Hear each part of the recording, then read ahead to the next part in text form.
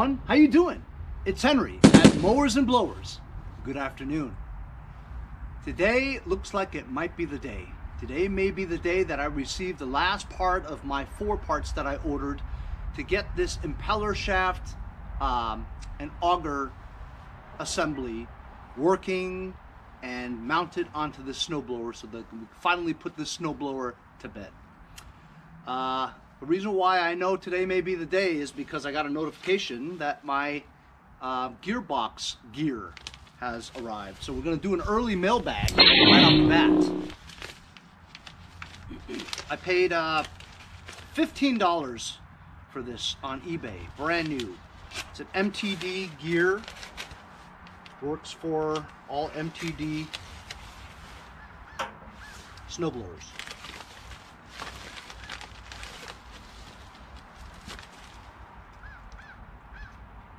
And then I got another package from a subscriber, which I'll just open because we're doing a mailbag. Wow. It's like gold. That's gold, Jerry. Gold. You like that, huh? I'm a big Seinfeld fan. And I know some of you guys are also big Seinfeld fans. You know where it comes from. That's Kenny Banya, a hack. Some people call me a hack too. Anyway, this is from Marshall Border, one of my longtime subscribers. Very loyal, always comments, and watches every video. He told me he was going to send me something like a month ago, but as you guys know, the Postal Service is a little overwhelmed at this time. Whoa. Alright, here we go. He must be French because it says fragile. Oh, fragile. You really packed this well, Marshall.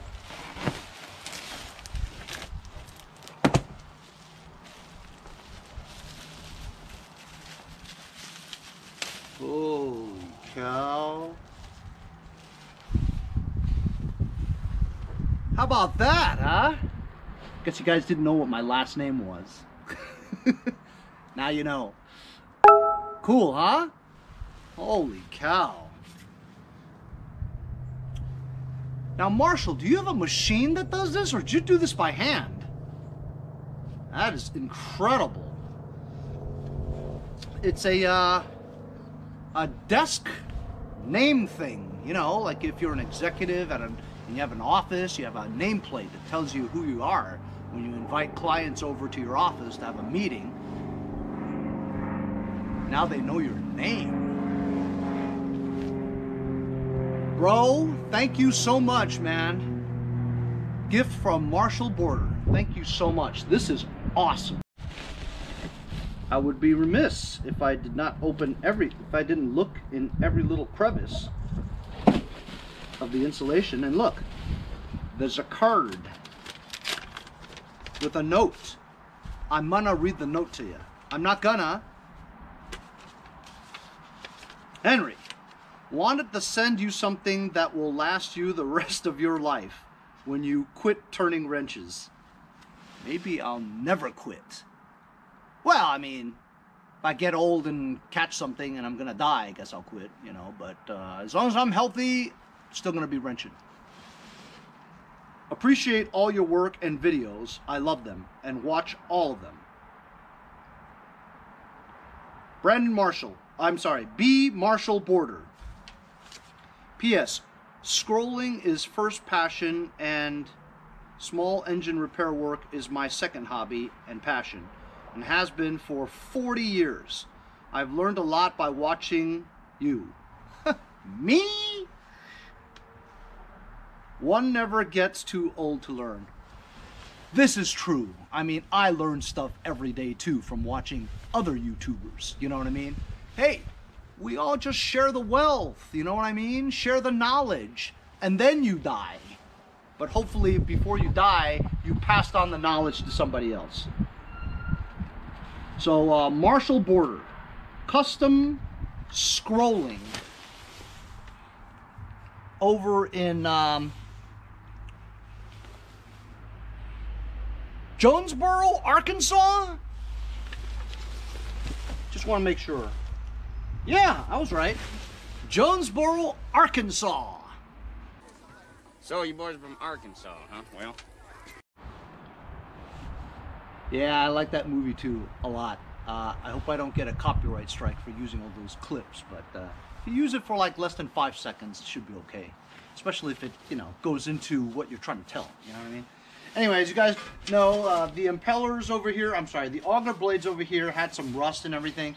I had a little bit of that mustard color yeller to just coat it a little bit. It didn't do it very well. I didn't prep it very well because it would take a lot. You know, you'd have to grind off all the paint and then primer it and then sand it and all that stuff.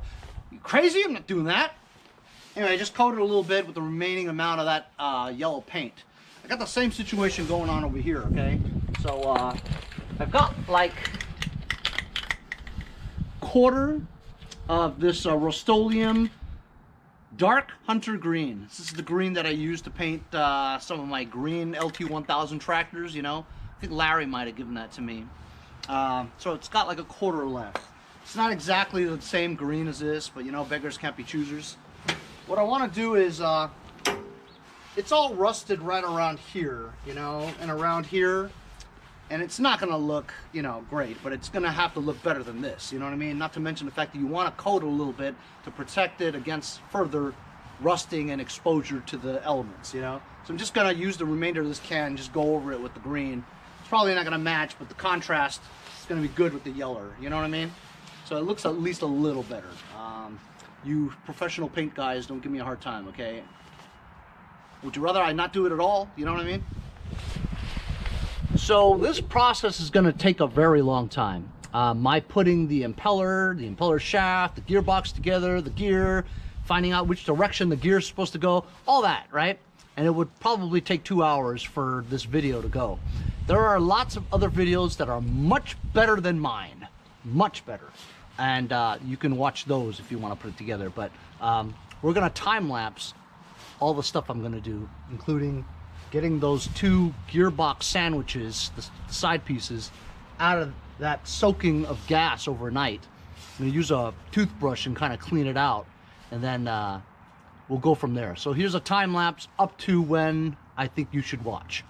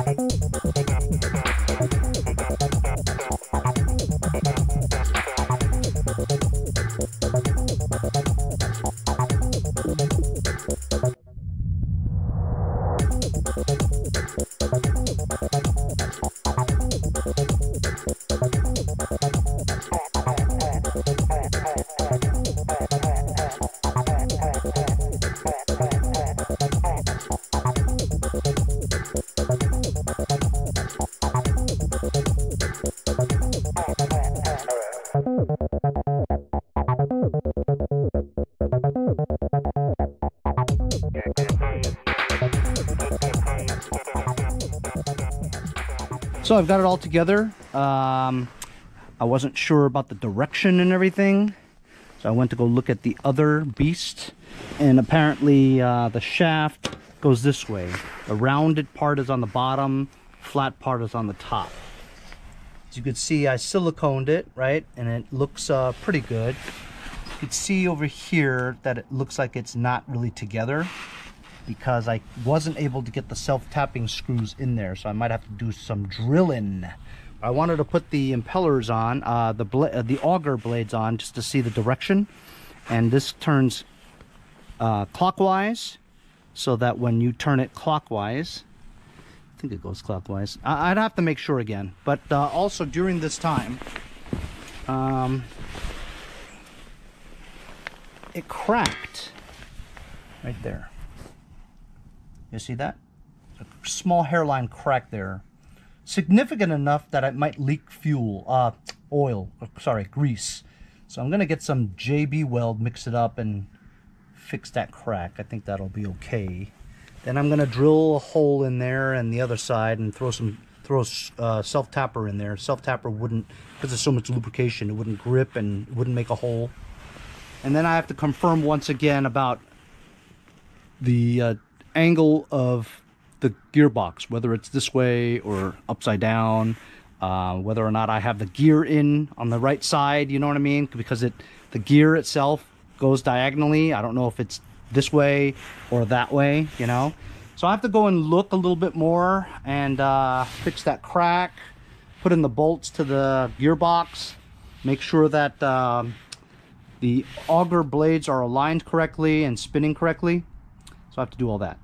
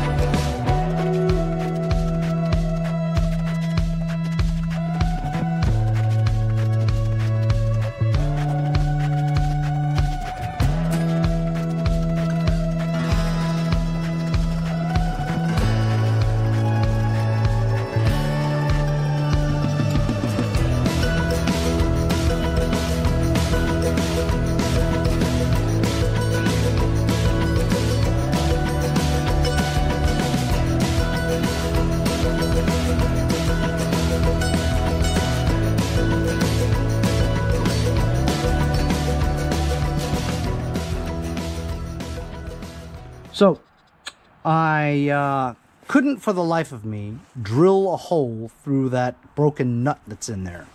Neither could I do that. So I decided to move on and fix the crack with JB Weld. While I was fixing the crack with JB Weld, I thought to myself, well, the only reason why I couldn't get that through there was because the bolt was in there, right? So what if I just sealed the hole altogether? Well, then this part here would have like a little gap there because it's not, you know, pressed together strong enough like these are, right? So I decided I'm going to put JB Weld in the seams so that this is a permanent encased gearbox. Yes, this is not the ideal way to do it. Of course, the other way to do it is to go buy a new gearbox, right? For $100. Or maybe you could find one used for like 50 or something. But I'm just going to hack it, man. You know what I'm saying? It's permanently encased in JB Weld now. So, honestly, I was turning this shaft a little bit, and it's a little stiff, I'm not going to lie. So, I think once we hook it up, and if it gets going and moves around a bit, warms up, the lube inside starts to coat areas that weren't coated before, it might loosen up a little bit. But, I don't know. Confidence on this working? 65%. But I really have no choice right now other than to continue with this and give it a try, or go out and buy a new gearbox. But being that this thing is not under any pressure, you know what I'm saying?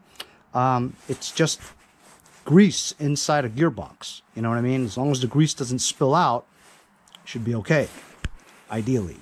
So I'm gonna just put it on. As you can see, this came out okay, actually. The paint kind of matches pretty well. So that's pretty good.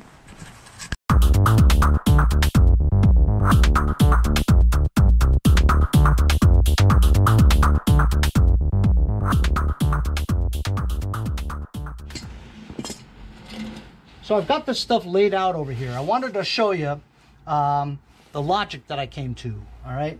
So when you're pulling the engine, right, it's going counterclockwise on the crankshaft, okay? Which means the belts are turning the auger and drive pulleys counterclockwise. Therefore, the impeller is spinning counterclockwise, like this, right? And what that does is it scoops the snow and throws it out there. So this is going counterclockwise. That's going counterclockwise. This impeller shaft is going counterclockwise. When this thing goes counterclockwise, these blades actually go clockwise if you're looking at it from the side, downward, okay? Also, the important part is you have to have the impeller blades go in the right direction too. So they're going this way, downwards, scooping the snow. And also, there's an A formation. See the blades, how they're parallel towards an A? What happens is when they're spinning this way, right? They're also moving in, like that. The A is moving in. So it's pushing the snow, grabbing the snow, pushing it to the inside.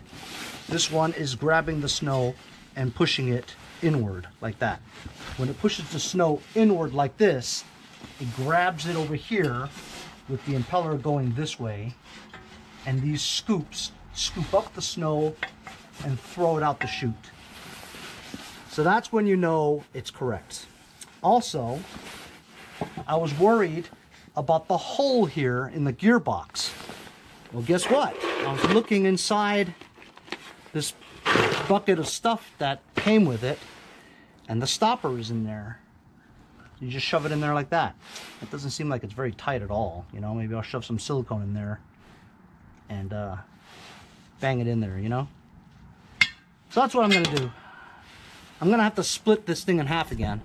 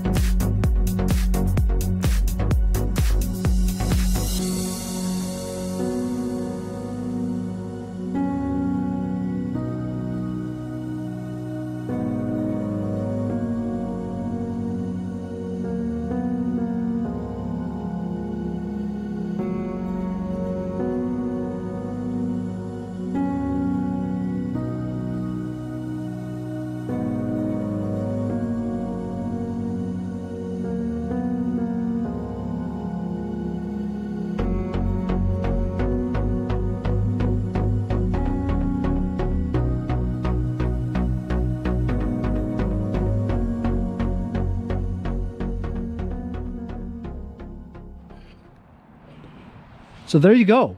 It took a little bit of doing. I had to split it again 3 more times because I didn't look at any instructions. So when I first put it on, I noticed that the spring, that's the auger engagement cable, is wrapped around there. And I realized that I had to remove it again to get the spring to go into that lever, into this tensioner arm, right? That spring won't go in there because it's looped around a mini plastic pulley that I forgot to put in. So I had to break it again and put that in. Then the third time I had to break it off was because I realized I couldn't get the spring into the lever without first loosening the part over there to give it slack so that would go in there. You know what I mean? It needed slack. So to get slack from the other end, I had to remove that handle. So I had to remove the handle to get the slack. Once I got the slack, I looped it around the pulley into the lever, the tensioner arm, and then back up again and not jig it, but route it back into the hole again and put the handle back on. So that sucked, okay? And then these 2 belts started coming off, and then you had to wiggle it just a little bit. You guys know what I mean, right? It was difficult, okay? But it's easier to put on the belts when it's split in half, of course. But with all that other stuff going on, you got to hold this and give this tension, otherwise it'll slip off while you're slipping it on. So it's splitting a snowblower is definitely a 2-man job, but I have my trusty chair there that helps me as that second man. So I think I got it on together pretty well. It's 3 bolts on this side, 3 bolts on the other side. Remember the spring onto the tensioner arm, right, to engage the auger. And then that little small plastic pulley there that I forgot to put on. So I had to break it in half again and put it back on. And then to make the slack and whatever, right? I just painted this black real quick because it was like faded white, whatever. And I'm going to put the cover back on again. I'm going to wait until the paint kind of dries, the silicone kind of dries, the JB weld kind of dries before I try it out. So I gotta tell you, this was not easy. I mean, especially when I had it in half. It came with this extra collar, and I couldn't figure out why it has this collar. And if you look at this collar, right, you'll see that it's thin on this side. I don't know how I'm going to explain this to you guys. If you look at this carefully, right, from the top, you'll notice it's more material on this side and less material on this side. Almost like an egg. Almost like when you turn it. You following what I'm saying or no? It's not perfectly centered. It's like offset. You know? You guys know what I mean? Man, it's hard to explain. Look at the little bit between in here compared to that's like 1 millimeter. This is like 0.5 millimeter. You know what I mean? So if I put this on there, I wouldn't be able to get the coupler on there, the spline coupler. And then I looked at my old one and I didn't have this, so I just left it out. So today, in several different time-lapse sequences, it took literally all day. I think it's 5 hours I've been working on this thing, you know? It's really a 2-man job when you break it in half, but if you have a chair, you could probably get away with doing it by yourself, which is what I did. It just took longer, you know? You needed somebody to hold this, hold that, put tension on this, you know what I'm saying? So today I greased all the shafts, the impeller and the auger shafts, right? We put it on correctly, I think. We had a problem with the gearbox where it cracked, so I had to JB weld it, and then I couldn't get the 2 broken bolts to self-tap in there, right? So I just sealed it with JB weld, you know? Like I said, it's not under pressure. It just has to keep the grease inside, you know what I mean? I did find the stopper that goes into the hole where you fill it, which is great. I put the hub grease with a combination of the NLGI number 2 spray grease from Lucas Oil Products. This stuff right here. This stuff filled the gaps between where the hub grease wasn't, you know? It was a great way to get the grease in there. I also put grease on the ends of the shafts, where the bearings are, where the plastic flanges are, the entire shaft of the thing. I need to put the, this is a problem, I think. Oh, okay. So I don't have any shear pins in here. So it has to go just in the right hole for the shear pins to flow smoothly. When we had it in half, I put the coupler on there, put the housing, the 2 auger pulleys. By the way, I don't know why this has 2 auger pulleys and 2 belts for just the auger. It's stronger with the 2, of course, but it could have just made it thicker, you know what I mean? So it has 2 auger pulleys, 2 auger belts. They don't do anything different. They just go around the same shaft, whatever. Pain in the butt was getting the plastic auger engagement pulley guide for the cable. That was a pain in the butt. Because of that, I had to break it in half 3 more times. That sucked. But I wasn't going with any instructions. I was just going with open holes that I didn't know what belonged to and leftover stuff. I still have some leftover washers. These are shear pin bolts. So I'll put these in, and we're gonna give this a try tomorrow. We'll see you guys in the morning.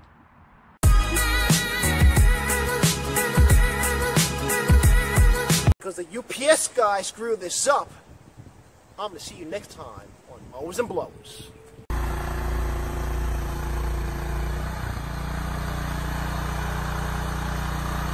Hey, if you guys enjoyed the video, remember to give me a like. Also, comment below. Subscribe. Remember, it doesn't cost anything to subscribe. It's free, right? Also, hit that little bell. That way you'll get post notifications whenever there's a new video, and you won't miss out on any of them. Remember to follow my Instagram and Facebook, as well as, if you'd like to donate $1 or $2, paypal.me/mowersandblowers. Really appreciate all the support. Also, to keep the videos coming every day, support the channel. Bye.